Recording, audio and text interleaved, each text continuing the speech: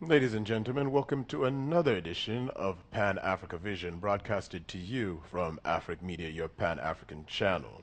I'm your host, Ambe Folkwa, and we'll be looking this week at a very brilliant topic, noting that as the week did start, we had a special summit, which was noted and called the Plus 12 Special Summit of the African Union, which had as its main priority to dialogue and look at HIV, AIDS, TB, and malaria as a pandemic here on the African continent. Now, the summit in itself ran from the 12th to the 16th of July and was held in Abuja of Nigeria under the theme Ownership, Accountability, and Sustainability of HIV, AIDS, Tuberculosis, and Malaria, Response in Africa, Past, Present, and Future. And that's exactly what we're going to be doing in this edition of the program. We'll be taking a retrospective look at HIV, AIDS, tuberculosis, and malaria as pandemics, or should we say illnesses, affecting the African continent. Now, to put together this program, of course, I couldn't do it alone, so we had to search throughout the continent to find some panelists who would, of course, come here and give us some resource assistance.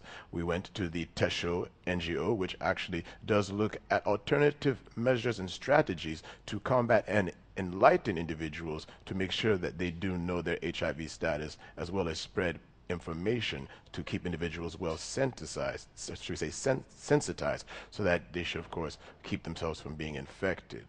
Moving along, we do want to start off noting our guests who are here with us, beginning with Mr. Roland Abreu. Roland, welcome to Pan Africa Vision, sir. Thank you, Ambe. Thank you very much. And as well, we are here joined by Joel Tamutan, who is also representing Tesho as a youth coordinator, who will also be speaking with us.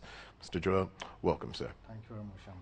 Yes. And just like we did point out at the recent Plus 12 African Union Summit, which was held in Nigeria, to start off, the issue of the Millennium Development Goals was priority in that particular meeting. And African heads of states concluded that it seems the African continent is not going to reach the 2015 deadline. So before we do run directly into our panel discussion, we're going to take a look at this particular video clip to enlighten ourselves and the audience on what the MDGs are, as well as looking at some cases of HIV infection here in Africa. Almost 6 million people are living with HIV and AIDS in South Africa. 66% of HIV-positive people are receiving treatment. According to government officials, fewer babies are being born with HIV in South Africa, an estimated 107,000 in the last 2 years. The program to prevent mothers passing the virus to their babies was set up in 2001. HIV-positive mothers are given antiretroviral drugs, or ARVs, during pregnancy and after birth. The drugs reduce the body's viral load, limiting the child's risk of contracting HIV through the umbilical cord or the mother's bodily fluids during childbirth or breastfeeding. Early detection is crucial.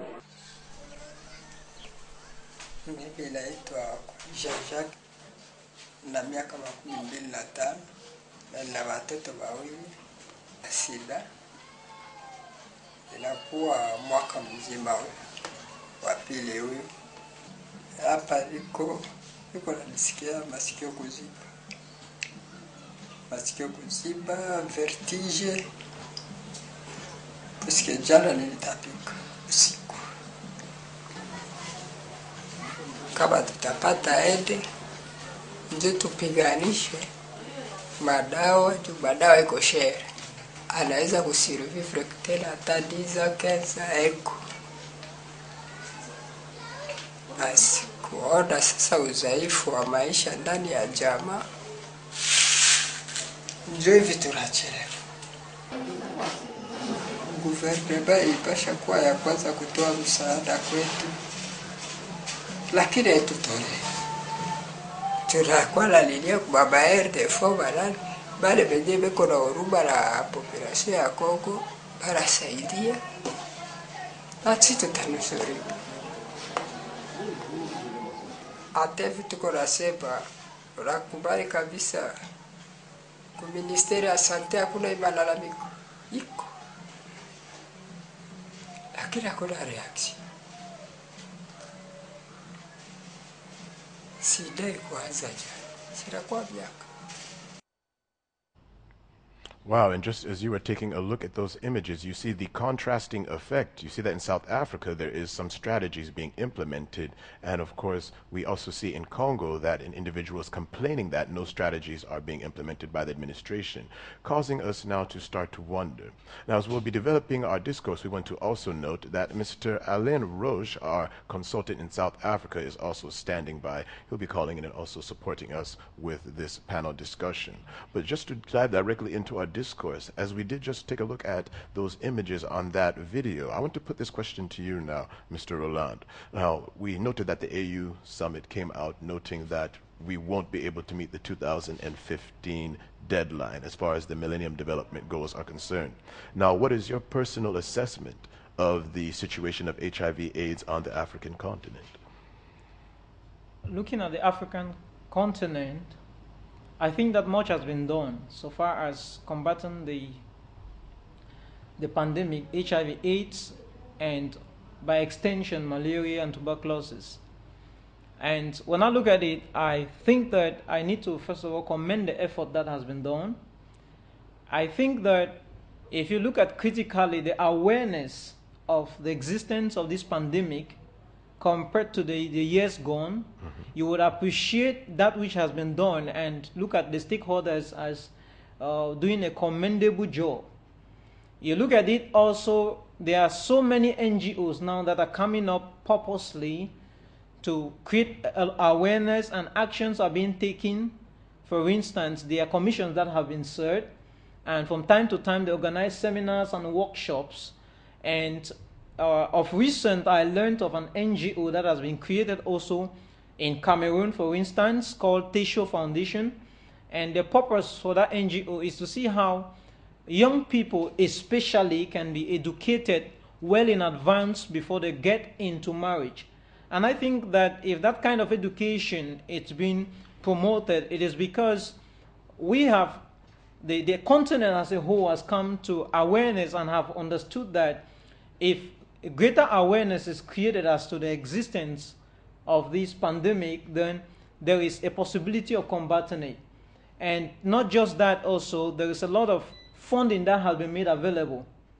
And because of this increased awareness and the funds that have made available, I think that a great deal has been done to fight this pandemic at the level of African continent.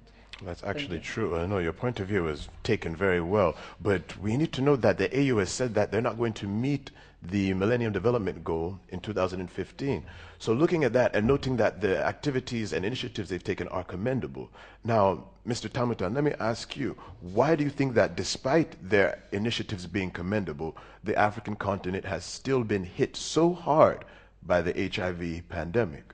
Well, I want to think very much that though strategies have been put in place to see into it that the HIV pandemic has to be eradicated from Africa, they're not able to meet the deadline because these strategies have not really well been implemented. I think it's on this premise that they're thinking very much of having summits like the one that just ended in Abuja on the 16th of July. And we very much think that now they're coming out with new plans of action which will involve the local population. And I very much think we've come up with NGOs, foundations, and use means which are common and local to the people. We are able to attain the goals on a further date that I've put 2030. So actually, I think we need more implementation to do using local techniques. Actually, now noting that we need more information, I realize that dialoguing, as well as having institutions, NGOs, non-governmental organizations active in the field, the different ministries attempting their own initiatives as well in the field, we should also note that socially, families, at that level of parents, the parents do need to take a role. But it's strange, and I want to put this question to you now, Mr. Abu. We know that in the African cultural context, to speak with a child about sex as an activity, which is perfectly normal, it's human. Generally, every individual will engage in sexual intercourse at one point or another, perhaps whether for pleasure or for procreation. We do have to note that it's a topic that we could perhaps think some youths reach and find themselves involved in without proper orientation. Now, understanding this, do you think that parents could actually play a better role in educating their children about sex to avoid HIV infection? And how do you think that type of a dialogue could be brought up perhaps to enlighten our parents who are viewing the program? looking at that precisely, I think that parents have a significant role because the education of a child actually begins at home.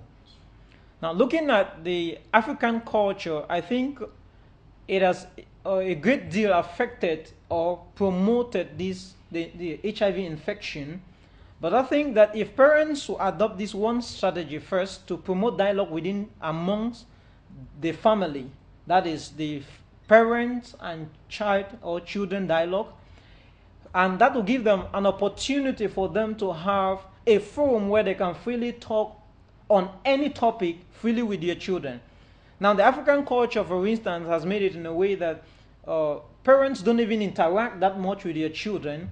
And when they don't interact, how can you imagine that they can interact when it comes to sensitive areas? Mm-hmm. So I think that African parents should have a review of their relationship with their children and then give this one method a try to see how they can improve on dialogue, and then through that they intentionally, I insist, intentionally educate their children on the need of the right or the most appropriate use of sex.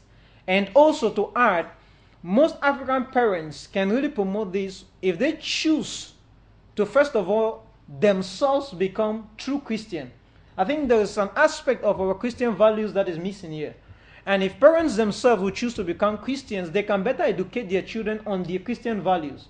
Now, mostly it's sad to discover that the African continent as a whole, majority of the population is not made up of Christians, or some people think they are made up of Christians, but those are Christians unquote. They don't actually practice the Christian value, and therefore we can really call them Christians. But I think that if parents will take this initiative and educate themselves first and then their children on their Christian values, they stand a better place to fight against this pandemic. Indeed, and that's really the point we have to take there. Parents need to educate themselves first before they do go along and educate their children. Now, just to educate the parents, our viewers as well, I want to give some statistics that I was able to compile concerning the prevalence rate of HIV/AIDS here on the African continent. Now, these statistics were taken from the CIA World Factbook, and they denote the prevalence for 2010. Now, doing this review, I discovered that 19 countries, actually, the 19 highest countries with the highest prevalent HIV rate are on the African continent. So actually something of maybe the 33.3 million people living with HIV on the planet, they say that 24.5 of them are in Africa, and that's well over 60%.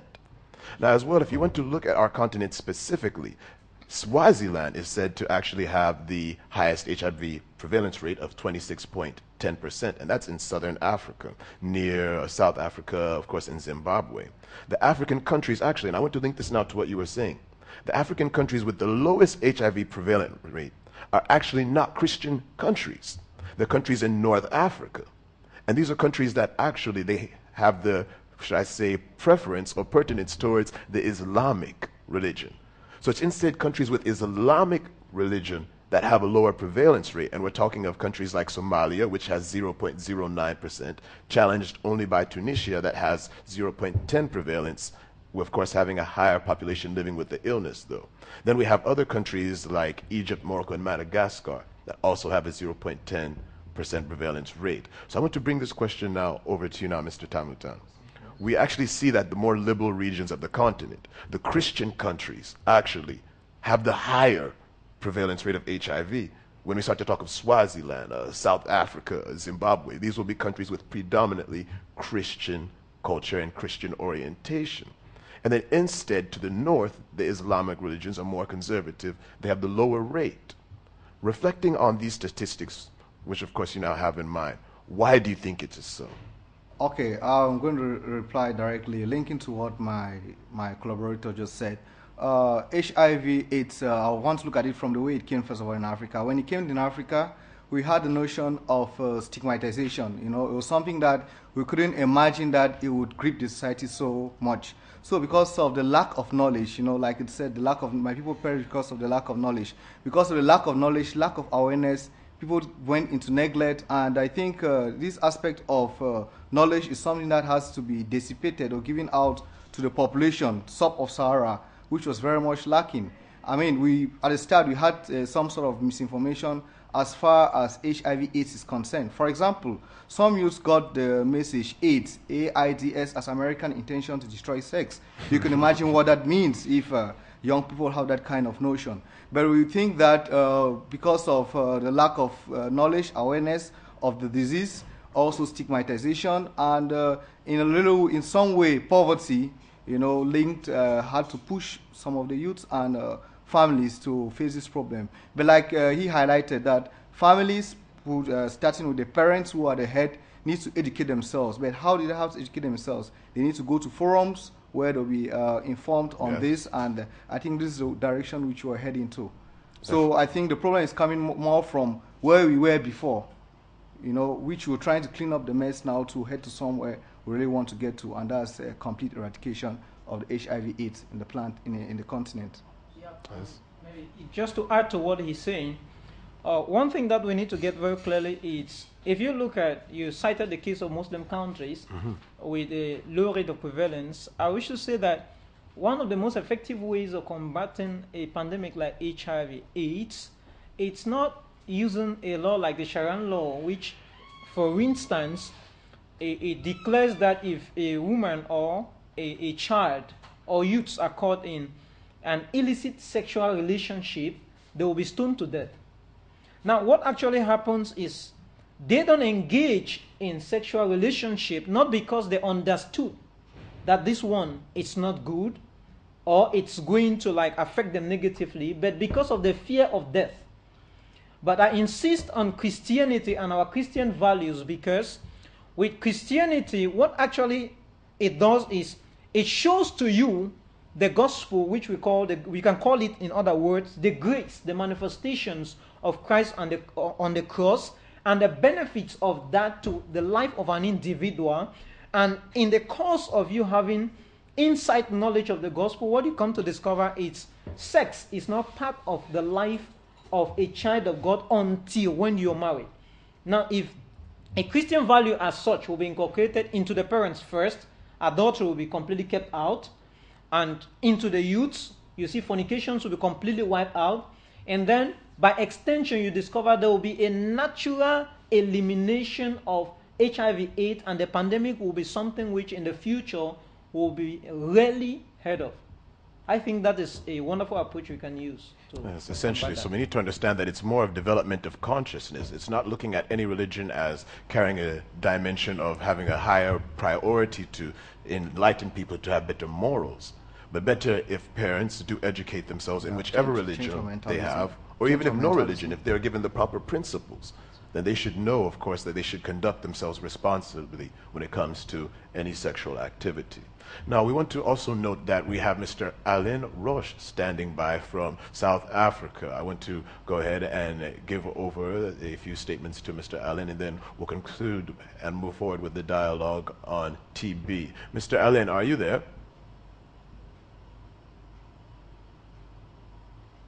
Okay, it seems that we are still waiting for him to come forward. Okay, he's on. Mr. Alain.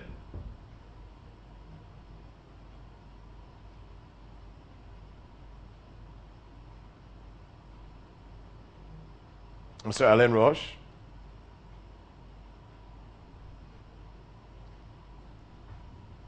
Okay, it seems that he's not coming through. We'll just continue with the dialogue, and when, of course, he's ready, we'll get the intercom. Now, next in our discussion, we want to move away from talking about HIV/AIDS, because the summit carried its scope on not just HIV, but as well tuberculosis and malaria.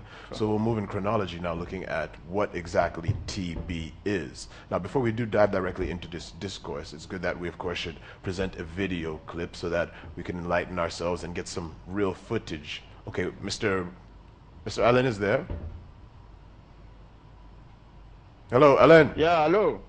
Yes, sir. Yes, sir. You're welcome to Pan Africa Vision. Yeah, good afternoon. Yes, Alain. It's a pleasure. Thank you. Yes, sir. Thank you very much. Yeah? I'm sure you've been following the program. Yes, I was. Yes, and thus far we've been discussing on the prevalence of HIV/AIDS here on the African continent, and we were just pointing out that we have a situation in which we noted that the southern African countries, which have a higher orientation towards the Christian religion, instead ironically have a higher HIV prevalence rate than the northern Islamic countries. Now, I don't know, as you were following that dialogue, did you have any sentiments that sparked you that maybe you wanted to add any comment, or even since we've started, what are your current reflections on the African AU Summit, which recently passed in Abuja, Nigeria, and the outcome? I mean, imagine a conclusion that by 2015, our heads of states and representatives have admitted we won't meet up with our Millennium Development Goals. What are your reactions as far as this summit, which has passed this week, is concerned? Yeah, indeed. Thank you for the opportunity. Indeed, regarding the Millennium Development Goals, as far as HIV and AIDS are concerned, there is a critical issue. I think we in Africa, civil society organization dealing with the issue of HIV and AIDS have missed some points. You know, when we talk about HIV and AIDS, when we talk about diseases, we need to talk about the epidemiology of the disease first. Yes. Because if we don't understand the epidemiology of the disease, we cannot tackle the disease, we cannot fight it. So the first thing that I would advise people to talk about when we talk of issue of HIV and AIDS is just to locate what kind of HIV, what is the type of HIV existing in Africa. We are living in sub-Saharan Africa that is composed in majority with poor people. You know? So there is a type of HIV that is HIV type 2, HIV type 2, subtype C. Yes. The subtype C is a female dominantly infected. And that has a very huge impact on the society. So when we start talking about that and we look at what kind of HIV exists in the sub-region where we are living, it becomes of paramount importance to tackle a real target group. In this case, presently, the target group we should focus on mostly is the female. Right. So, now, regarding the issue then with the Millennium Development Goal, when we focus on the wrong target, we will never reach the target. We will never reach our goal. So 2015 is around the corner. We have a lot of effort to do. We need to raise awareness, mostly among the female, because they are the one most exposed to the HIV type 2 subtype C existing in the sub-Saharan African region.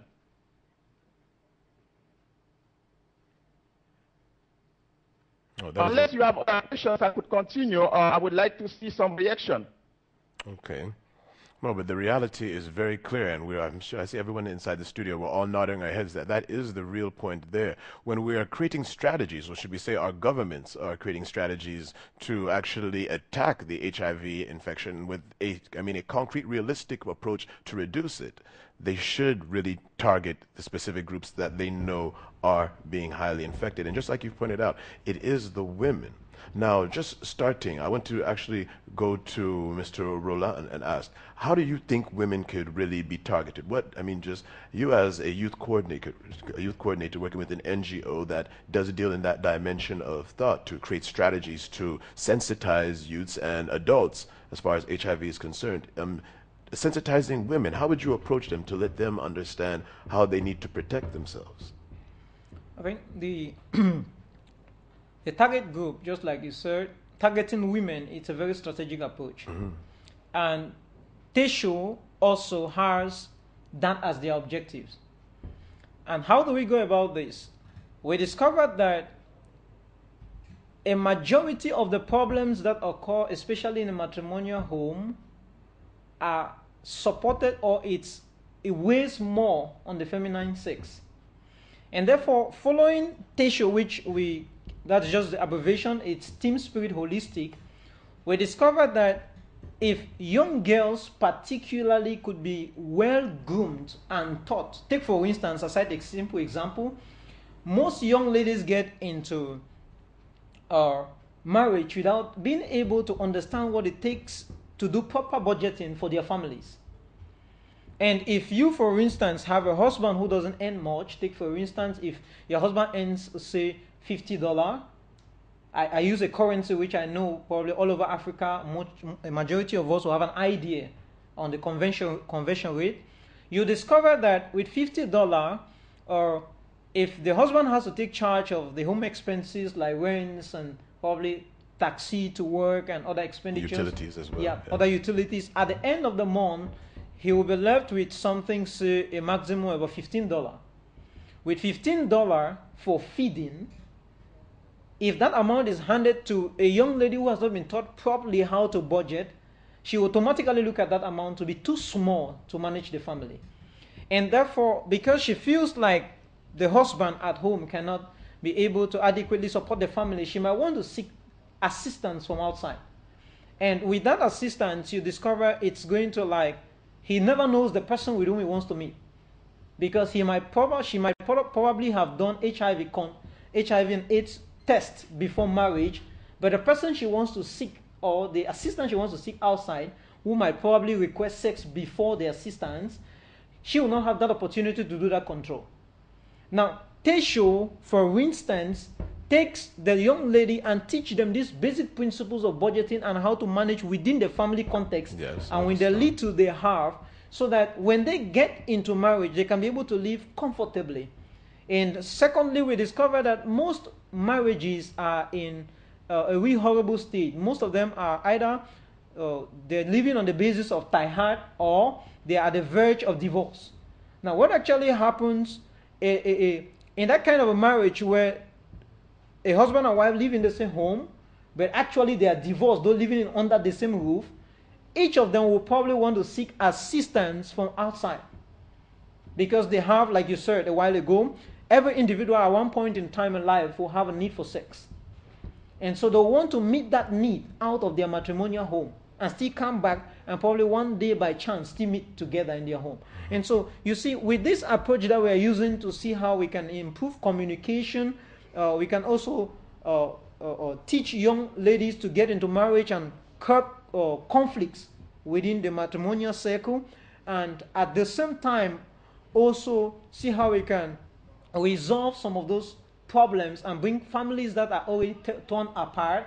We think that it is targeting the female population and thereby seriously combating the pandemic HIV and AIDS. Yes, I understand it very well. Yes, I want to link to you, and then you can, of course, run with what you have to say. But what I'm understanding is that the strategy is to focus not necessarily purely on HIV, AIDS, but the social realities around it that cause the transmission. That's what I'm understanding, yes? Okay, just to add to what my collaborator just said, from the origin, the strategy for fighting AIDS, let me just go a bit in retrospect, yes, was like, AIDS is dangerous. Beware, AIDS kills. Exactly. You know, in some francophone countries, you have something like le sida est là, il tue, protégeons-nous.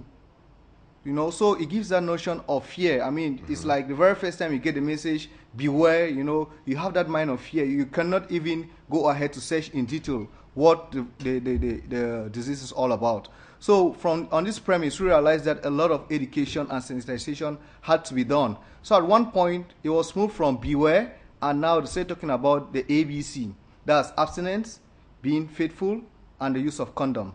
But we realized that more and more people could recite this, they could parrot out this, but it didn't help. These are people who are educated, these are people who attend seminars, they will come out with the knowledge. I mean, anybody out there in most Anglophone-speaking countries who tell about abstinence, being faithful, that's for couple, and the use of condom.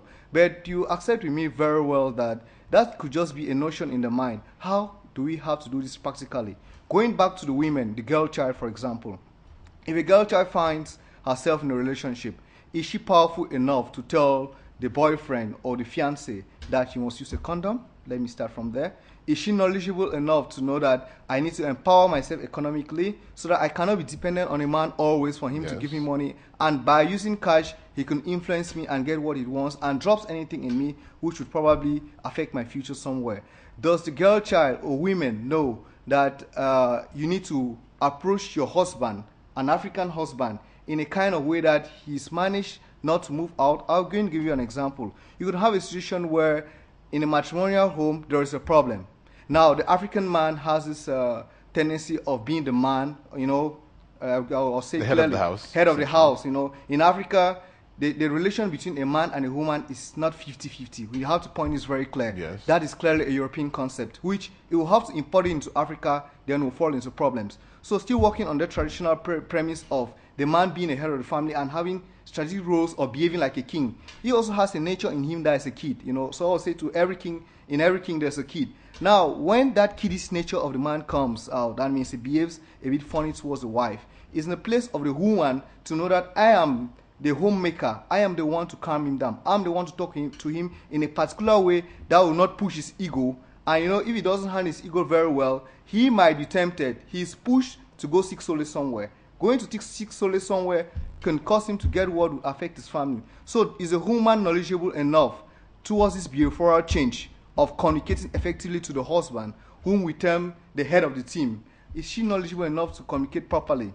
Is she knowledgeable enough to educate the children since he's the mother of the home? Is she knowledgeable enough to inform the daughters that this is how your sexual life should be? This is what it means to abstain. This is what it means to be faithful. Faithfulness, for example, or fidelity, which is commonly called, is not a one-man's thing. If we are talking about women here, it means men too need to come into the role because they are husbands to these women. You'd agree. If we are talking about fidelity, even in relationship or cohabiting relationship, it can't be a one-man thing. Just imagine if the girl child is faithful and the man is not faithful, or vice versa. Then the concept of fidelity is totally cancelled. So I think that very much Tesho attacks or goes towards the women because they have a role to play very much in Africa. They are the mothers of mankind, and in Africa too it applies in the same manner. So I think we're trying to come up with this new strategy of having a team, working as a spirit, one spirit, then holistic. Holistic now brings out what my brother is talking about, you know, towards holism, you know, looking at the divine principles of God, which I think is universal. So I think working on this strategy, we need to hold very much on the behavioral, on social behaviors. Yes. We need a change towards that, and it has to do very much with our change of mentality, which this has to be attained through communication, effective communication. Definitely, and that is the reality there, communication. And even it links back to what Mr. Alain Roche was saying. You have to target the group and make sure that they're well sensitized. So I want to, of course, throw this clip out there before we'll transition to the next topic. Now, we want to look at what exactly is HIV/AIDS. I know everyone, of course, has heard the sing song, but we have to always sing it again, so reiterate its importance, and then we'll come back and talk about tuberculosis. But first, let's find out what is AIDS. AIDS stands for Acquired Immune Deficiency Syndrome, which means deficient immune system. You get AIDS after becoming infected with the HIV virus. You get infected with the virus by unsafe sex, contact with blood of an infected person, for example by using a contaminated injection needle, from mother to child during pregnancy, childbirth or breastfeeding. Because the virus is transmitted through blood, sperm, vaginal fluids, preseminal fluid, breast milk. You don't have the risk of becoming infected with the virus by saliva or shaking hands. When you have HIV virus but aren't symptomatic yet, you are seropositive. That means that there are HIV antibodies in your blood. You don't need to have any signs of disease yet. An HIV infection passes through 4 stages. In the first stage, the body can show signs of disease like continuous fever and swollen glands, while some people who are infected remain asymptomatic in their first stage. In the second stage, recurring airway infections, skin, mouth, and genital lesions often occur. In the third stage, you may have complaints like prolonged diarrhea, excessive weight loss, tuberculosis in the lungs, and other serious infections like meningitis. Finally, besides serious infections, the nervous system may be affected in the fourth stage, which can result in motor loss or AIDS-related dementia. It may take 5 to 15 years before you know that you've got AIDS. This is because sometimes it takes longer for symptoms to occur. HIV and AIDS can be treated with medication but can't be cured. Antiretrovirals slow down the multiplication of the virus but doesn't kill it. To support the treatment, AIDS patients often get medications to boost the immune system and fight against infections. You can prevent AIDS by having safe sex and using clean needles. And that is the reality there, of course. You can, of course, prevent HIV, but there is no cure. So the reality, of course, is to struggle to not get it and then not to spread it. Now, we're still talking about HIV, but we want to look now at the next aspect of tuberculosis, because we noted that tuberculosis is linked to HIV as what they call an opportunistic infection. So I know that when this AU summit came out, the main focus was HIV, but when we look at all of these issues, we know that there is a very common thread. Now, Mr. Roland, what do you understand by opportunistic infections?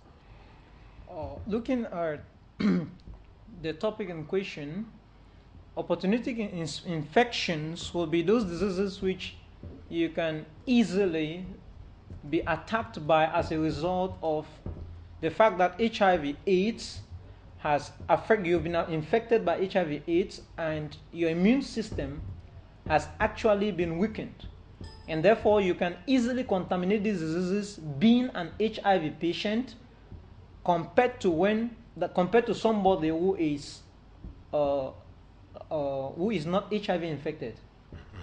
Yes, and also adding to that, I want to bring in now Mr. Alain Rochelle, who's on standby once again, who followed that particular clip noting HIV/AIDS. Mr. Alain, are you there now? Yes, I'm online. Yes, sir. After just reflecting on Yes, that hello. brief video, your own reactions, I'm sure, are very ripe. Yeah, thank you. I wanted to add something about the stages of HIV that we had on the slide that you shown there. I wanted to emphasize that HIV, contrary to what it was said there, has 5 stages. Up to 5. Because we count infection as the first stage. Yeah. Infection is the first stage, the second one, seroconversion. The third one, asymptomatic HIV infection. The fourth one, AIDS-related complexes. And the last one, AIDS itself. Exactly. People must understand that when a person is infected with HIV, if it's the first time that a person got in touch with HIV, he still has a chance to eliminate HIV in his body once and for all. Is that possible? Yes, it's possible if it's the first infection, but they must observe certain conditions. Yes. Because there is what they call post-exposure prophylaxis.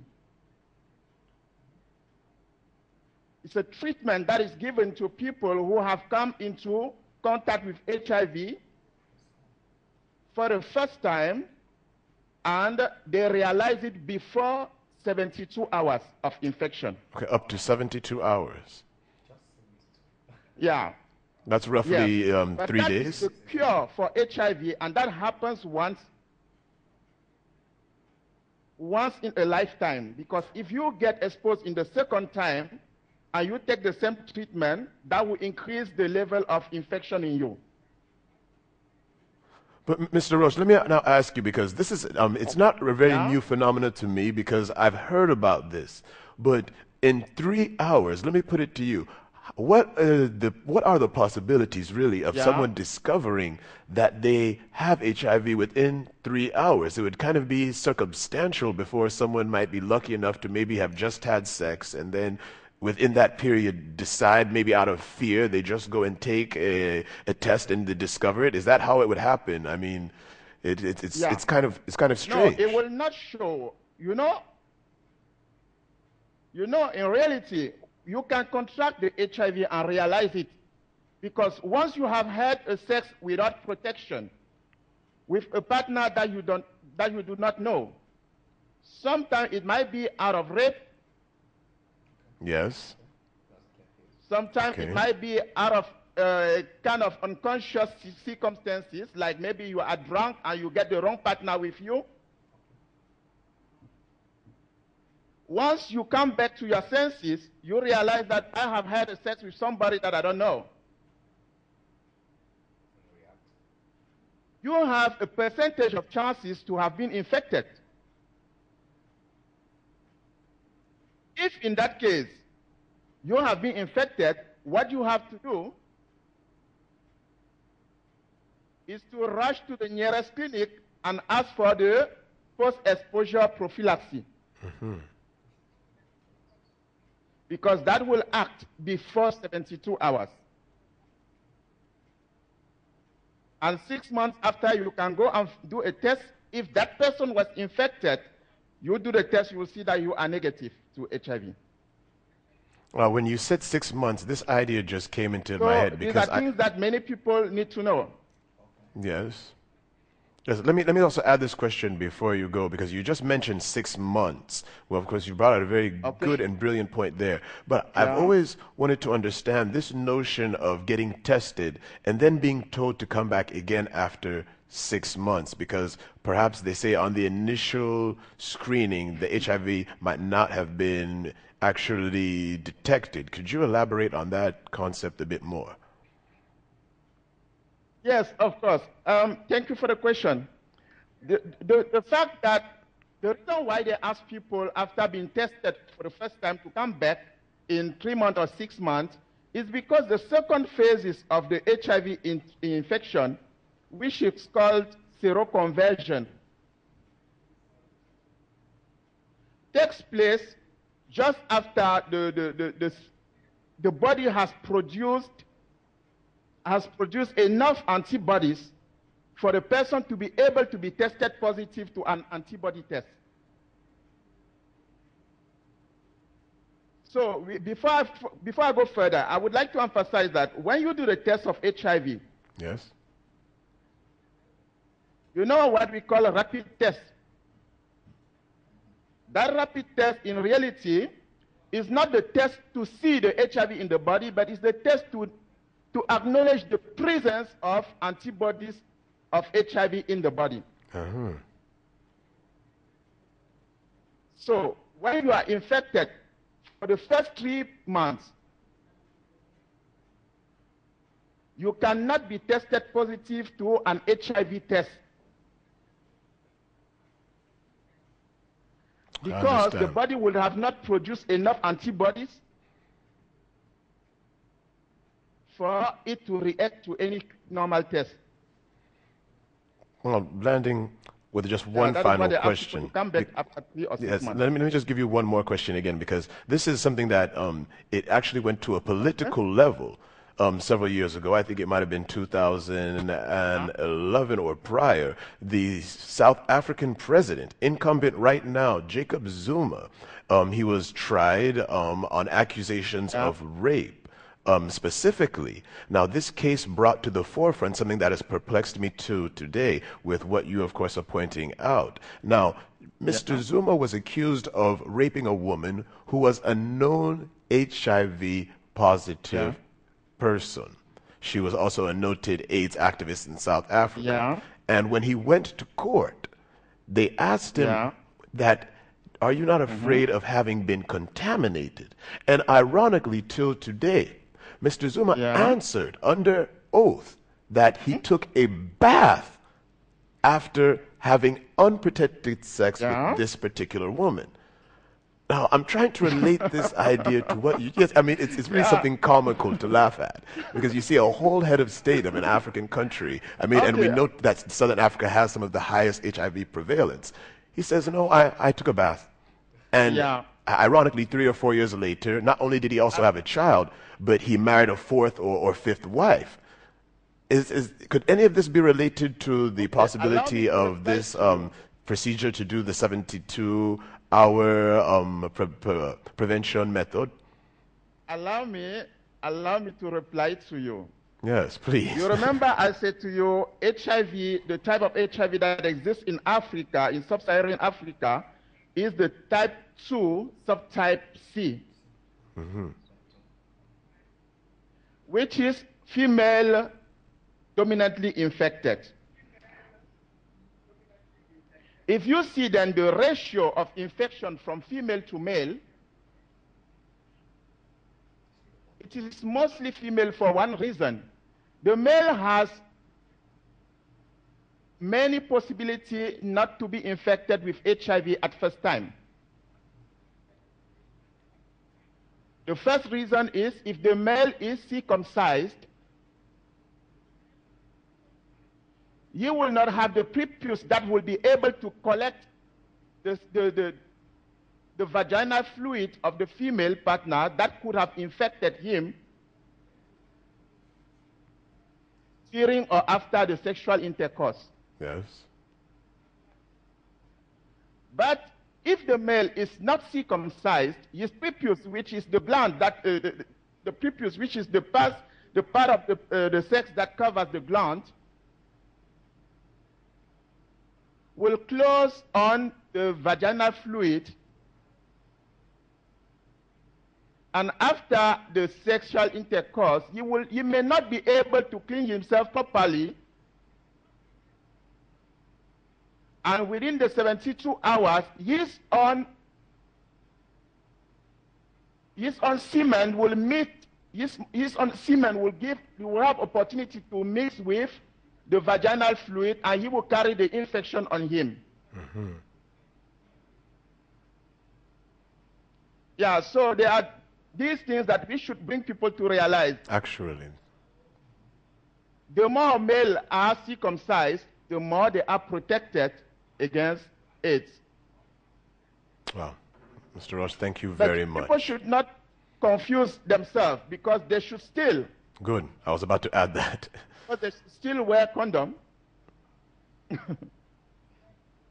Yeah, because 0.0001% of chance of infection is still a chance of infection. That's it.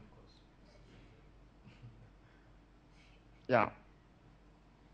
Okay, thank you very much, So sir. if I can continue, as I was talking about the stages, can I? No, we'll come back. We'll come back. We'll come back. Okay. Yes, sir. We'll come back. Because you've given out too much information. I don't want you to leak everything, of course, that is in your calabash. But we did see it very, very clearly. I mean, looking at HIV/AIDS, there's a lot more to it as a whole mechanism, as a whole infection, than just what the average person meets on the surface of just understanding that you have to prevent yourself, you have to use condoms, you have to be, monogamous, essentially. All of those issues, you have to actually know the techniques. So we're realizing sensitization is very important. And I think that that's where governments need to concentrate more. Now, we're going to look at some aspects of what the governments have put forward. They're asking for more funding, but I want us to look at the issue now of malaria, because we've already treated the idea of tuberculosis in its relation to malaria. Now, notably, when we're talking about HIV/AIDS, we're talking about malaria. They say malaria actually does kill more people on the African continent than malaria. This is very ironic. The World Health Organization's malaria report for 2012 said that the disease itself was concentrated in 14 endemic countries, which accounted for an estimated of 80% of malaria deaths. Now, the issue with malaria is that you get infected with the parasite, and either they treat you or you die. But with HIV and AIDS infection, just like Mr. Roach has pointed out, and we've seen in the video, we all know, you can live up to a 5th stage. Some people are infected 15, 20 years, they have no idea. So I want to put this idea now to you now, Mr. Roland. Looking at all these initiatives that we've seen come forward for malaria now, we've seen pesticide nets handed out with some aspects of sensitization for the prevention of malaria. Do you think they're actually effective, granted that statistics would denote that more people die from malaria than HIV? Yeah, I think they are actually effective because I can testify that at first, sensitization in relation to malaria has not been something very common.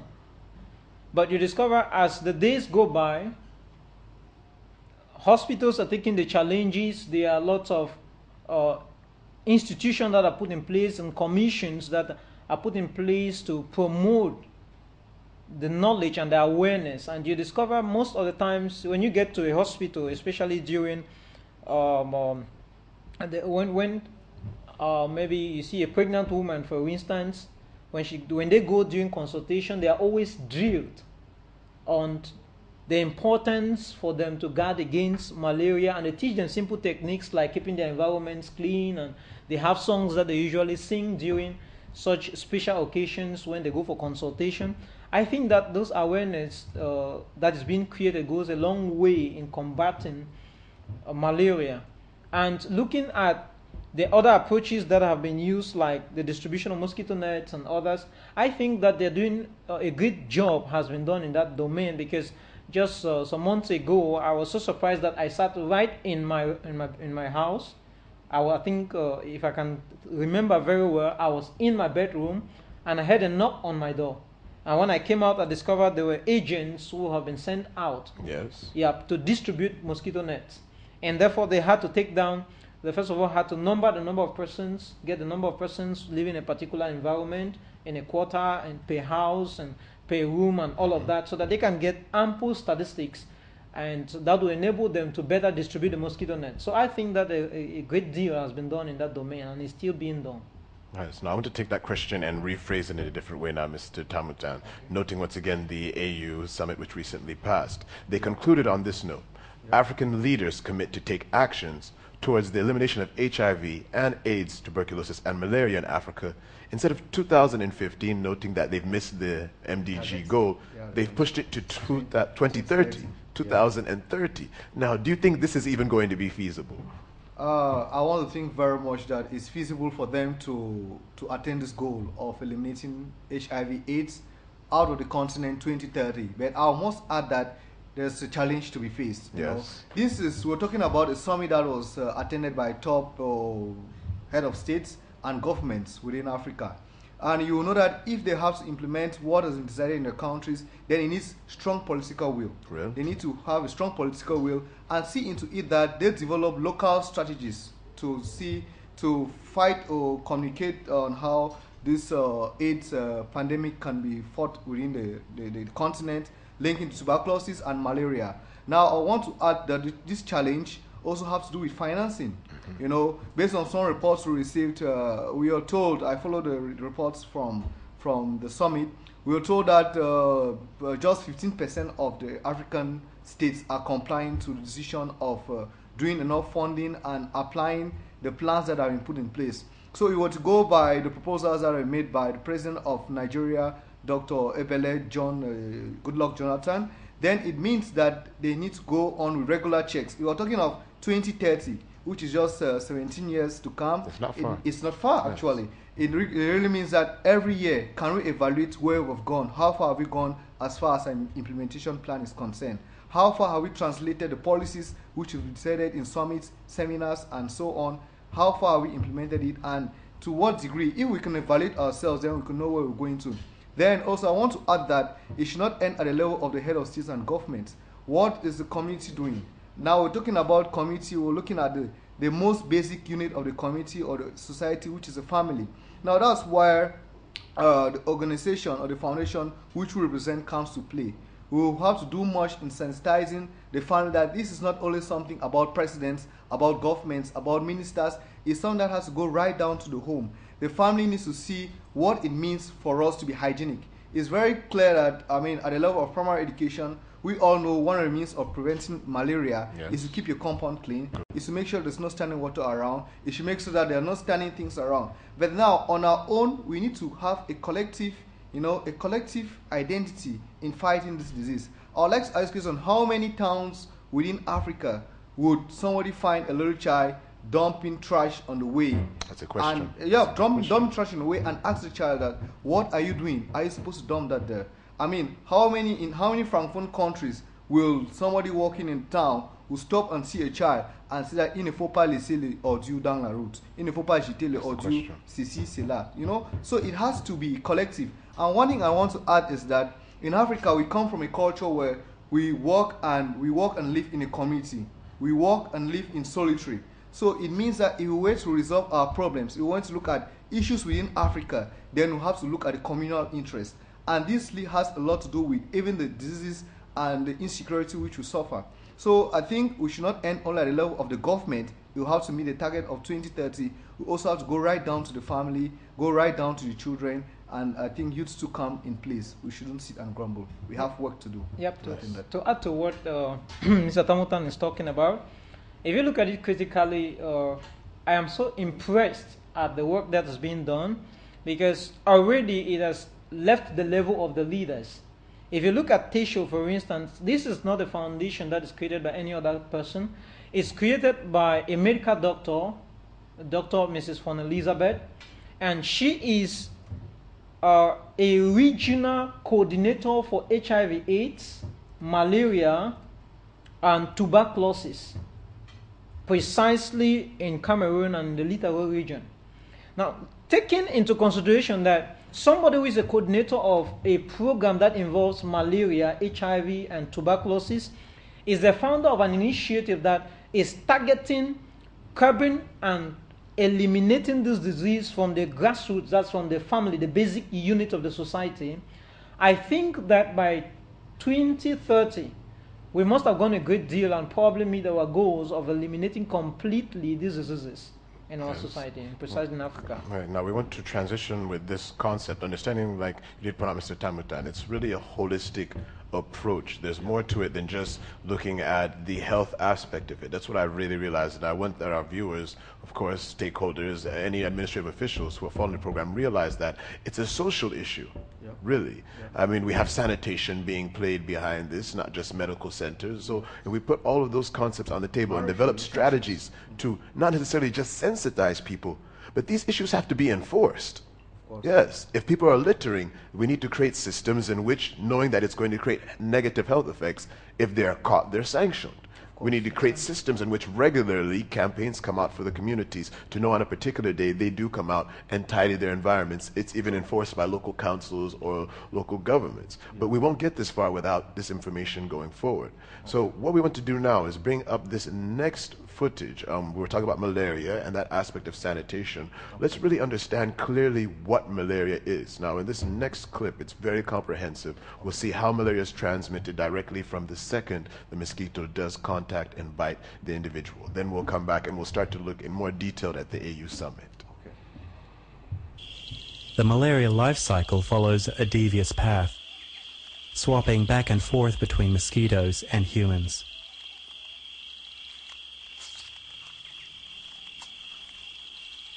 This mosquito is infected with the malaria parasite. Because she is pregnant, she has become hungry for human blood.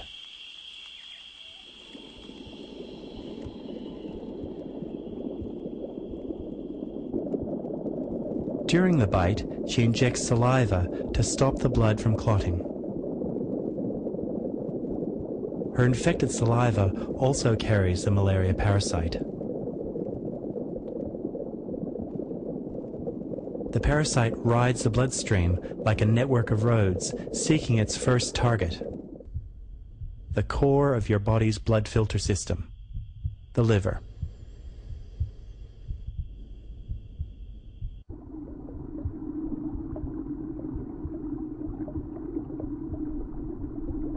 Sensing its arrival at the liver, the parasite searches for an exit.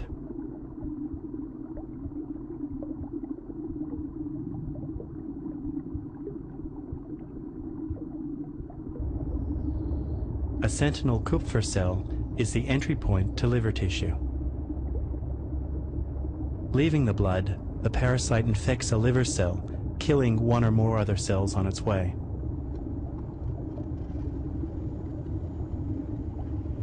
Over the next few days, the parasite undergoes hundreds of nuclear divisions, copying its DNA over and over again.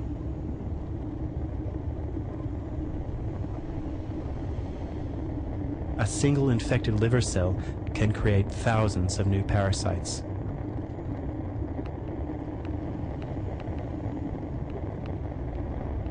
The next generation of parasites are modified to infect a new target: red blood cells.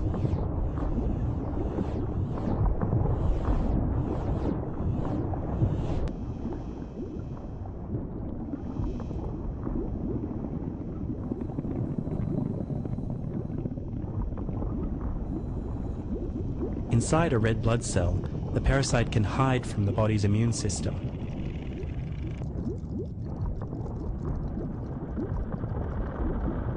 The parasite slowly devours the contents of the infected cell and creates more parasites.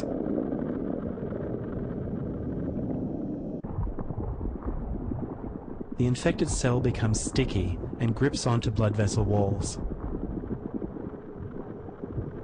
Once mature, the infected cell bursts, spreading more parasites through the bloodstream.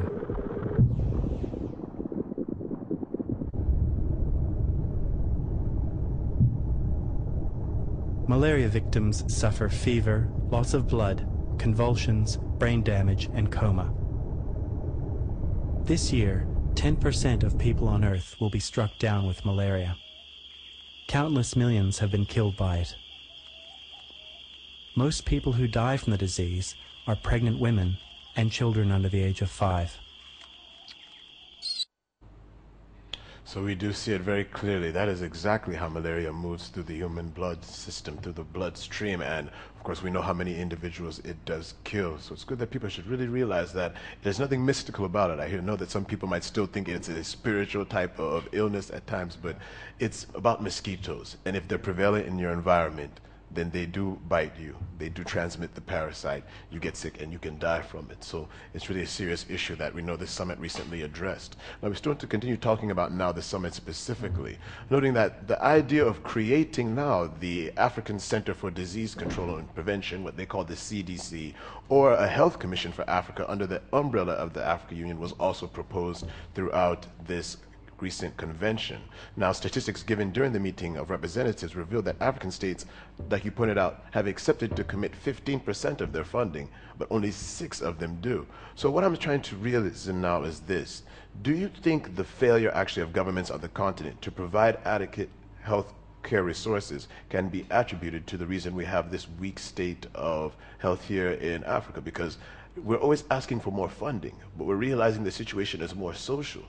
So is it that not enough money was put into it? Let me start first with you, Mr. Roland Abreu. I think that to an extent, the inadequate availability of funds has a part to play. But that's not all, because you take, for instance, funds most of the times are targeted towards probably provision of medicines and provision of materials, not really for the purpose of control or targeting the basic organs of the society, but they want to target probably those who are already infected. Exactly. Yeah. But I think that we can go into developing more local strategies like those that are being put in place. Like a while ago, my collaborator was talking about hygiene and sanitation and involving the local people. I think that if we implement strategies like that, it's going to go a long way to rapidly curb this disease. And the need for much funding, I think that the governments will do more and better by not providing the much funding, but providing much education, just like you talked about sensitization. I think that adequate sensitization should be more our cry than funding. Actually. Now let me take that question now in a different style and hand it now back over to you now, Mr. Tamutan. Specifically, do you think it would be better to improve the existing structures that are there as opposed to, we pointed out, creating new structures when they're talking about now creating a health commission for Africa or creating CDC's Central Disease Control Centers under the AU? It means perhaps they're claiming they'll send more funds to ministries of public health in various African countries.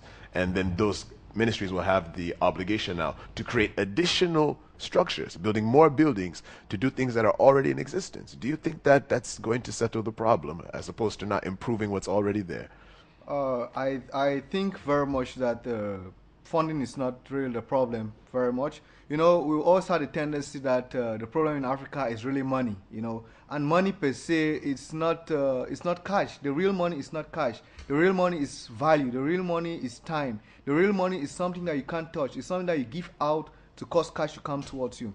On that premise, I'm saying that we already have structures which we are working, and if we have to fight malaria in Africa, then we need to look at our local realities. That means we have things that which are common to us, things that we normally use on a day-to-day basis without going through very big structures.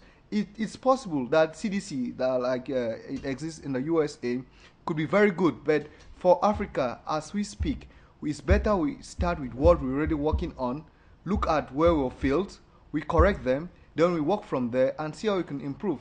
Like we were talking a moment ago, Africa is a very communal kind of a continent where everything is looked in groups and looked right up to the point of the family.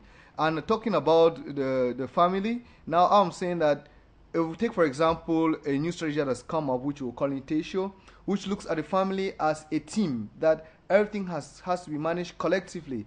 It would mean that the already local groups which were put in place, we need to review our strategies. We need to know where we have failed and come to the conclusion that now where we have failed, we need to make adjustments. And I think that's where I'm coming again with this aspect of sensitization. That's where I'm coming again with this aspect of looking at the family as the core which we can use. So I think we should solve the problem where we are, and rather than thinking of creating some other structure you call CDC, Center of Disease Control. Center of Disease Control. Thank you. Well, let me take this question now and throw it now to Mr. Alain Roche, who's also been pricked by that particular topic. And Mr. Roche, are you standing by?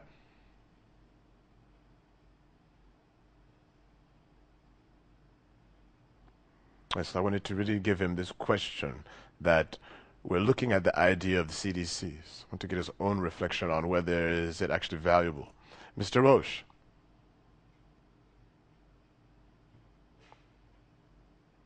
Okay, it seems he's not quite available yet. We'll just continue with the discourse now. I wanted us now actually to deviate a little bit away from the aspect of the AU and health.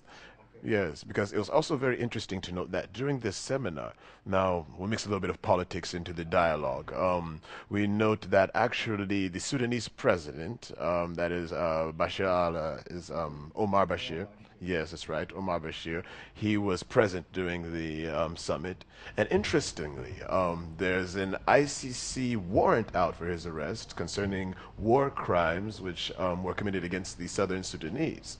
Now, to a certain extent, this seemed to dominate and rival the news, whether the focus should be more on health or the focus should instead be more on whether he should be arrested. Now, I want to put this actually now, of course, we're moving chronologically. We have to start with Mr. Roland, then I'll come back to you. Okay. Do you think the action of the NGO in Nigeria, which actually wrote on behalf of the Southern Sudanese that Mr. Bashir should be taken into custody, do you think that it did actually take focus away from the seminar and the value of its promotion of HIV? And do you even think it was correct? That is what we want to talk about. Is it correct that we see African states lobbying instead to have their own heads of states taken away and arrested at a time when we see that our own concerns of health are a priority? Yeah, I want to say clearly here that the NGO did just the right thing, because the NGO has an objective to meet. And part of that objective might involve probably catering for the health of the population, but I think it's more about the welfare. Everything about the welfare of the population inclusive. Now, in as much as we are seeing, or the African leaders might be seeing the summit to be of more important to them or importance to the continent, and they feel like the president, that's Omar al-Bashir, was supposed to attend, and probably the action of the NGO might not be appropriate to them. The NGO doesn't look at it from that perspective. The NGO looks at it from the perspective that human rights have been violated. And because rights have been violated and we are out to fight for rights, irrespective of what the circumstance might be, we should not be distracted. We cannot deviate from that which we have been called or that which brought us into the limelight. So they need to still stick to their objective. I think that that was a laudable initiative, an example for most of us to copy, because most of the times we can set out for a goal, but in the course of our action or the course of implementation, we are distracted by comments and other actions that are taking place. But I think that the logical thing to do is, if you set a goal, no matter the distraction that comes, stick to the goal. And the NGO did just the right thing to remain focused on human rights and focus only on that. No distraction. Exactly. Now, let me put this question now to you, Mr. Tamutan, because incidentally now, we had other institutions in Nigeria that attacked the presidency, rebuking them for allowing, that is it, Mr. Bashir to come to Nigeria. And the Nigerian presidency refuted on this basis that the African Union actually has told its 53 member states that it should not, of course, subdue to the authority of the ICC, even though they've signed treaties. Why? Because it does seem apparent that the ICC has some bias to arrest African leaders who have committed war crimes as opposed to Western leaders. Case in question, we could look at when the former U.S. President George Bush visited Tanzania a few years ago. There were certain human rights NGOs that had also written letters requesting he should be detained for war crimes against what happened in Iraq, because the Iraqi war at the beginning of the millennium was an illegally staged war. It was in violation of the UN. And actually, following proper legal protocol, he should be brought before the ICC and questioned, and he should defend his stand openly and why he breached. And if any sanctions need to be taken, of course, if the ICC is an impartial institution, it is supposed to follow this suit. Now, do you think that the AU reasoning in that line is correct? We want to look, first of all, what was the objective of the summit. The objective of this summit was to discuss about HIV/AIDS, tuberculosis, malaria on the continent. And now, you find some NGO, ICC, and they're coming up to bring another topic into your summit. I think it was more of a distraction. So I very much think that the African leaders, they thought it wise to give room for their counterparts, Omar al-Bashir, to express himself, and even notice he expressed himself more towards the health issue of AIDS and HIV and AIDS, malaria and tuberculosis in the continent. I think that was what was pertinent in that summit, rather than talking about the politics. Maybe the NGO was just trying to use some means, opportunity to bring in their case, but I don't think it's a very right place to do so, because what is very pertinent at that time, let's look at the continental problem. It was HIV, AIDS, malaria, and other opportunistic diseases, not politics, not genocide. Like you mentioned earlier, we have had other head of states within the world who have done even worse than that, and I think we should start with the big fishes before going to the small fishes. That is really the reality is there, and they shouldn't try to distract the reality that is there. Yeah, can I look at that? I want to say that I'll differ a little with my collaborator, because you see, in as much as we are talking about the objective of the summit, that the objectives or whatever actions to be taken after the summit will be irrelevant if there are no people to benefit from those actions. And so if there is an act or somebody is accused, a president is accused of war crime against crimes against humanity, I think that it is very obvious that we know that they are stating a point, and that point, if you look at it, it might not be directly linked to the purpose for which the summit was convened, but that is partly, if you look at in-depth, it is there because the summit is all about the welfare of the African population. Exactly. And so if you have a summit where you come up with laudable ideas, and by the time you get to the your individual countries, you discover the entire population is wiped off, or what you use then is a summit to the entire Africa. So I think that the NGO did something laudable, and we need such NGOs. If we have NGOs like that, I think the African continent will be completely transformed. Oh, definitely, yeah. Thank you. Now, of course, we have just 7 minutes left, so we want to just start rounding up. I want to note that during this particular summit now, the main host country's president, that is President Goodluck Jonathan, came forward and gave a speech in which he said that ownership and sustainability should form the basis of their next plan of actions, like what we've been talking about, and that their goals now should find solutions and challenges that can be seen in the continent, as opposed to always importing pharmaceutical drugs from outside and leaning so much on perhaps maybe the WHO and other funding institutions.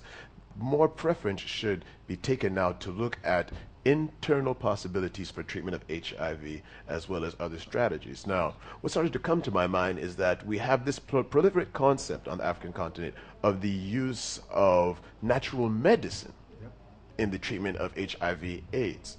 Now, of course, as we're closing, I just want to put this question out to you, Mr. Tamutan. Yes. We're looking at the idea of HIV/AIDS and its treatment for natural medicine. Malaria also can be treated with natural medicines. Yep. Even though conventional medicine has its priority, do you think that we could recommend the usage of herbs and natural medicines for the treatment of HIV/AIDS?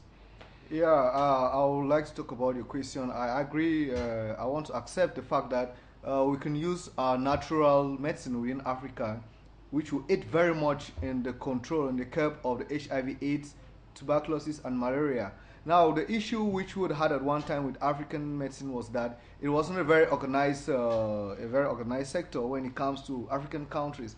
But more and more, we have come to realize that in most African countries, they have come up with some sort of support in the research of African traditional medicine. I'll take a case of Cameroon. The country, Cameroon, has been organized such that all, you call them naturopaths, those involved in naturopathy medicine. Yes. Generally, internationally, they're called naturopaths. Naturopaths. It has been organized in such a way that for somebody to be considered really as a naturopath in Cameroon, he needs to have an accreditation, you know, and there's a top professor who is involved in that. So that aspect involves two ministries. It involves the Ministry of Scientific Research and Innovation and the Ministry of Health. Now, realize that we had a tendency within Africa that we just could take herbs to treat ourselves, but we didn't have a proper understanding of what dosage, for example. Exactly. At times, we didn't have a proper understanding of how hygienic should it be. But now, following the current research, they'll come to realize that some of these herbs can be used and packaged in a way that it could be given a specific dosage. And I want to quote that enough research has been done in countries. I really don't want to interrupt you there, but we're totally out of time. We're totally out of time. Okay. And with that, I'm sure that your point has been communicated, that we do see Africa evolving behind the AU summit, essentially. And if they're ending on that note, that we're going to start to look internally for solutions, then I do think that worthwhile what we took from the AU summit in Abuja was, of course, commendable. The effort. We should give a congratulations to our African heads of states. And that's where we're going to round up this edition of Pan-Africa Vision, broadcasted to you from AFRIQUE Media. Now, I've been your host, Ambe Fokwa, and we've been dealing with the concept of HIV, AIDS, malaria, and tuberculosis, of course, in the reflection of the recent Plus 12 special summit of the African Union Executive Council, which recently was held in Abuja, Nigeria. We'll continue to treat more topics concerning the African continent as we bring you that purely African consciousness here from this program. Thank you, and continue to enjoy more programs on AFRIQUE Media, your Pan-African channel.